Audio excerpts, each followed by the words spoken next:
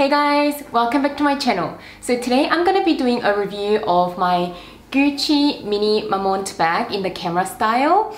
I do get a lot of questions about this bag, especially because of how small it is. So people ask me a lot on what I can fit in this bag, and also because it is in the color white. A lot of people want to know how the wear and tear is, especially color transfer. Before we get into the video, if you are new to my channel, welcome. My name is Isabelle and I do new videos every single week about luxury bags and accessories and high-low fashion styling. So if this is something that you like as well, I'd love it if you subscribe to my channel, and if you do end up liking this video or if you like one of these bags, please don't forget to give it a thumbs up. So I've had this bag for about a year now and I do use it quite regularly, so I think it's definitely a good time for me to do a thorough review on this bag. Towards the end of the video, after I show you everything about this bag, I'm also going to do a comparison, like a really small mini comparison between this bag and the Soho Disco bag. I feel like a lot of people choose between these two bags when they are looking for a camera style bag from Gucci. So I thought I'd do a really quick comparison between them two as well. So with these Gucci Marmont bags, there are so many different styles and sizes and colors that you can choose from. So mine is in the smallest size in the camera style. There are some really mini wallet-on chain styles or very mini flap styles as well, but in terms of the camera style, this is the smallest size that you can get it in. So these Gucci Marmont bags have been so popular for a couple of years now, and you can choose from a lot of different bag styles. You can also choose from a lot of different colors and sizes. So mine is in the camera style, and there are two sizes in the camera style. This is the mini size, and you can also get it in what they call a small size, and it's slightly bigger and it's a little bit more rectangular from what I can see, and this one's a little bit more of a less of a rectangular, so it's a little bit less wide. You can also get the Marmont bags in the flap bag style. So in the flap style, I think they have 4 different sizes. So they've come in the mini, which is quite a comparable size to this one, and they come in the small, medium, and also the jumbo, and that one has a top handle as well, so it looks a little bit different. You can also get the Marmont bags in the really super mini wallet-on chain styles as well, and they're really cute as well, but I do find that this is probably the smallest size that I can go for, and anything that's smaller, I'll probably get a bit too frustrated because I won't be able to fit enough in them. So going over my particular bag, this is in the white color, and the leather pattern here is what they call matelassé pattern, and that means yeah, just this chevron stitching. And the chevron stitching has been so popular in so many different design houses. I see YSL doing it, Chanel's been doing a lot more in the chevron style as well. I do really think that the chevron style gives the bag a bit of an edgy look. And then right at the front of the bag, right in the middle there is that GG logo, which is the Gucci Marmont logo. And the hardware of the bag is in the antique brushed gold hardware, so it's not that very shiny gold. And when you turn the bag around to the back also has the matelassé pattern, and it's also got the GG logo, but this time not in the hardware, but this time just stitched over. And the edges of the bag is all in that piping, which is a separate leather. And I think this piping really helps the bag to hold its shape. So it goes all around the front, and there is piping all around the back side as well. Now it is a zipper closure bag, like your classic camera style bag, and it's got this cute leather tassel, and you can open the bag up just by unzipping. And inside lining is a really nice microfiber lining, and you guys know how much I love microfiber lining. It is just so soft, and it makes the bag feel a lot more luxe, as opposed to if the bag had just a fabric lining. It's also got a little slip pocket, and I feel like these Marmont bags are definitely more trendy bags, and a lot of the times I do invest in more classic styles such as, you know, Louis Vuitton Speedies, Neverfulls,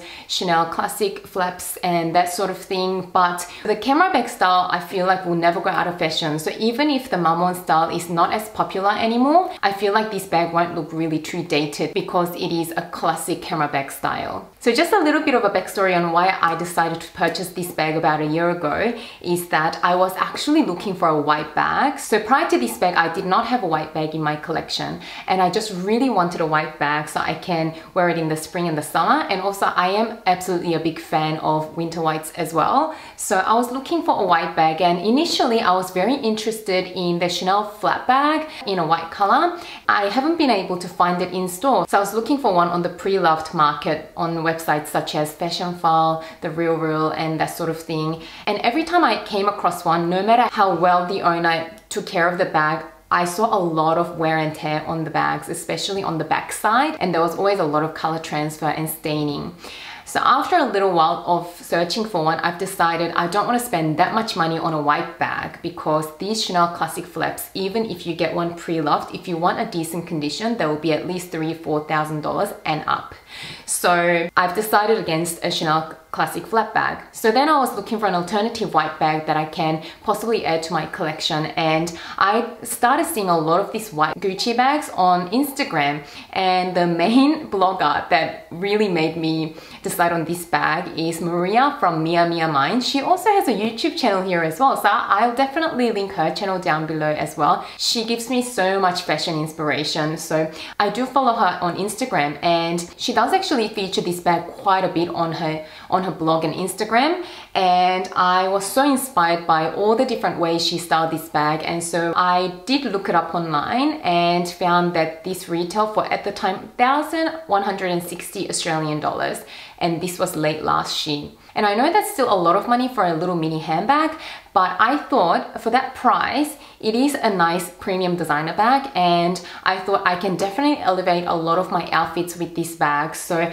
I decided to go for it. So that was my research and thought process on acquiring this bag. For me, I feel like this is more of a casual bag, but because of this nice chain detail, I feel like you can definitely wear this bag dressy as well. It is a crossbody length. It's not adjustable in terms of length, but it is quite a good length. So later on in the video, I will show you some modeling shots of me wearing crossbody and also off the shoulder as well. In terms of wear and tear, considering it's a white bag, I think it has held up quite well. So there is no visible wear or tear on the front of the bag at all, and the front piping is absolutely perfect. So you can see that. There is no loss of structure. It looks exactly the same shape as when I first bought the bag. The only spots that I can see a little bit of color transfer is along the pipings on the corners at the back there. So if you can see that, a little bit of the darkening there, and you can see a little bit on this corner as well. But for the most part, the bottom areas of the piping, they look pretty good. The actual back of the bag looks still perfect. So I do wear this bag with jeans and even black denim as well, and this amount of color transfer after about a year of wear, I think that's actually pretty good on a really light bag. The shoulder strap is perfect. There is no wear on the strap.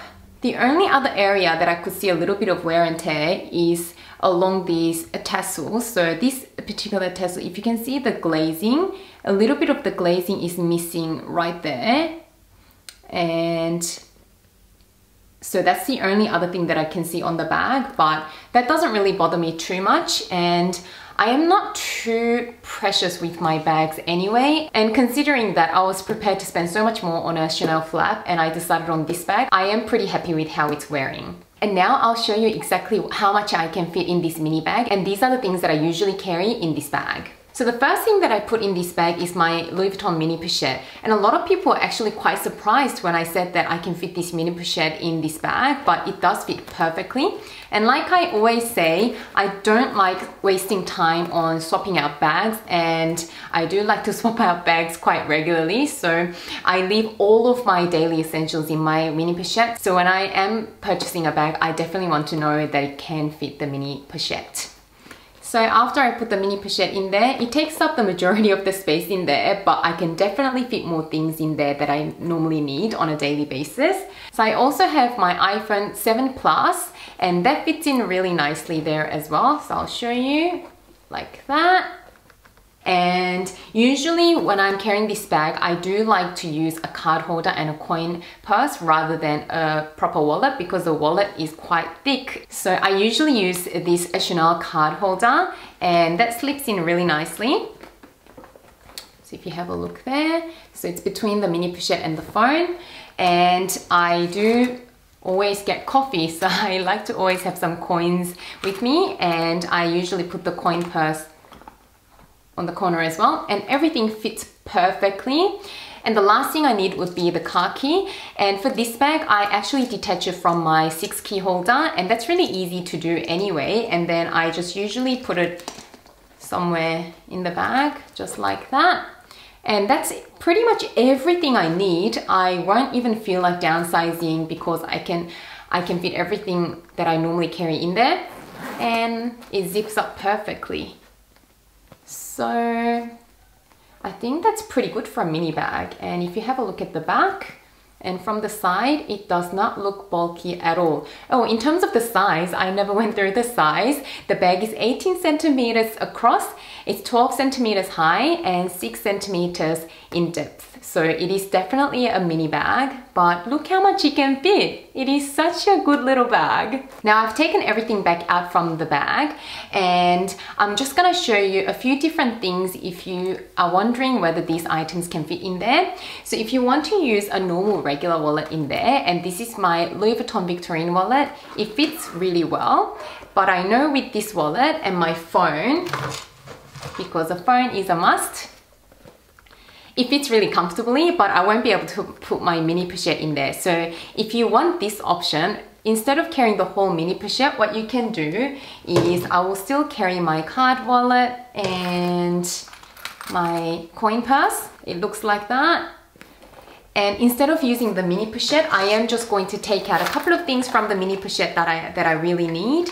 And that will usually be a lip gloss and a hand cream. And other things I really don't need all the time. So if I do it that way, they can fit really nicely like that. So I've got my hand cream and the lip gloss in there, and I'll be able to fit my car key as well. So this is another option if you do like to carry your full-sized wallet with you all the time. And by getting rid of the mini pochette from this bag, you are able to fit some slim sunglasses in there as well. I do usually like to carry my sunglasses, but if I have the mini pochette in there and I can't actually fit the sunglasses, I'll just leave my sunglasses hanging on my shirt or wear it on my head. You won't be able to fit the sunglass case in there no matter how slim, but you can just pop it on top of all your items. And because this is a microfiber lining, if you lean the sunglasses right against the lining, I feel like the sunglasses won't really get scratched up, which is a really nice bonus. And usually when I like to just, put sunglasses in without its casing, I usually opt for more budget sunglasses. So these are Key Australia sunglasses that I showed you before, and these look so stylish and they fold up to be so slim. And most of all, I don't have to baby it, because if it scratches up or anything happens to it, I can so easily just get another pair. And one more thing about what you can fit in this bag, you definitely won't be able to fit a full-sized wallet. So this is my Louis Vuitton Emily wallet, and if you have a look, it is actually exactly the same width as the bag on the outside, like that. So you just won't be able to fit that in there because it won't go past the bag opening. So I hope that's helpful. So now onto my little mini comparison between this bag and the Soho Disco bag. The Soho Disco bag is a lot bigger and a lot wider in size, and this was released a lot before the Marmont bags, and this bag only comes in this one size. And this size is probably more comparable to the small size in the camera bag, which is the larger of the two sizes that this style comes in. So this is the mini, and the small, which is more similar to this size. So in terms of a quick comparison, this one is a lot more smooshier. The leather is that pebbled leather. It's a lot more casual in my opinion, and it has this major tassel thing going on here. I absolutely love this, but I feel like it is very hard to dress this bag up. Of course, you can wear whatever bag you want with a dress, but this, in my opinion, is a lot more casual bag. The other thing is the lining.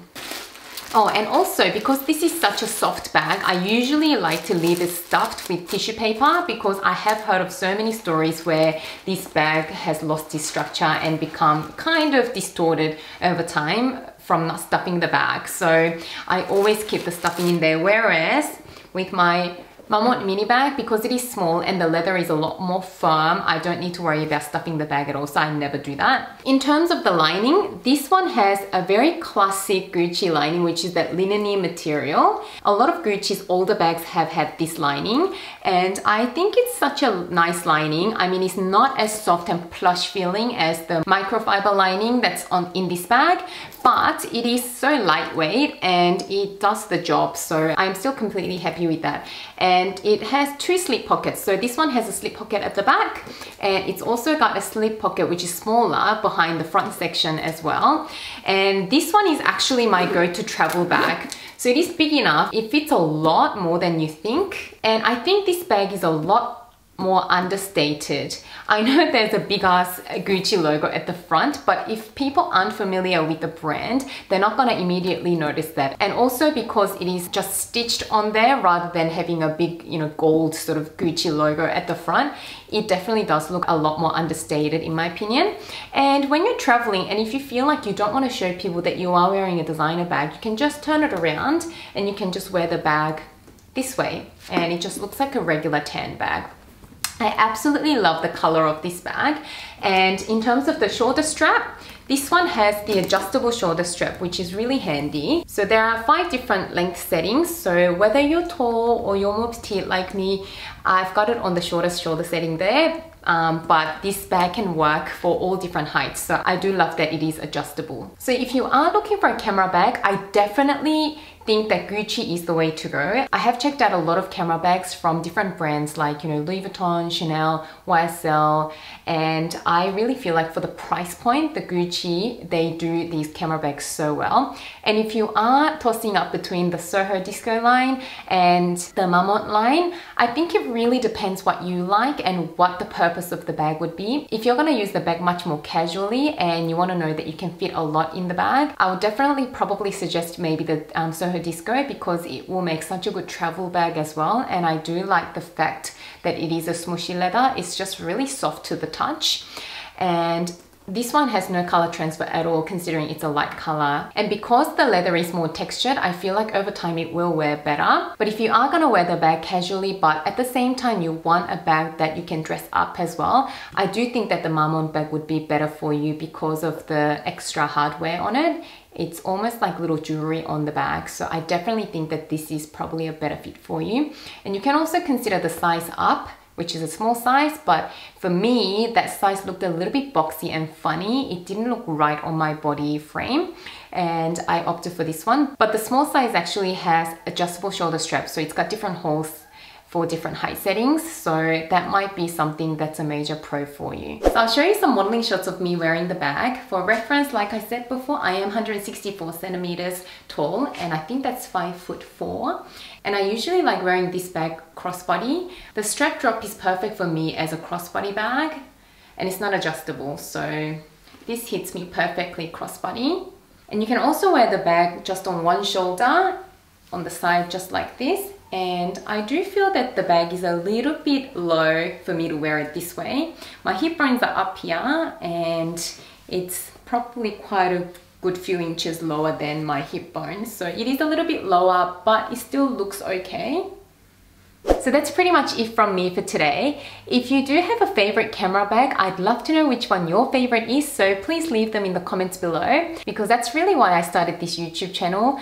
I don't just go out and buy these luxury goods. I really do think about these purchases, and when I do want to research an item, I always really appreciate other people's opinion on them, and I really feel like everyone's got a different collection and everyone uses their things differently, and I really hope that my input can help you out. These are a big investment financially and emotionally, because for the majority of us, we do work really hard for our money, and we do like to spend it sometimes on these things that make us happy, whether that be traveling or, you know, going to events, or, you know, buying some luxury items, and that's all good and well. But when we do want to spend our hard-earned money on these things, we want to know that we are making the right decisions. So I really hope that I can add to the pool of information out there. And for that reason, if one person found my video helpful in their decision making, I'll be so happy with that. So thank you so much for watching this video, and if you stuck with me till now, thank you so much for giving me your precious few minutes in your day,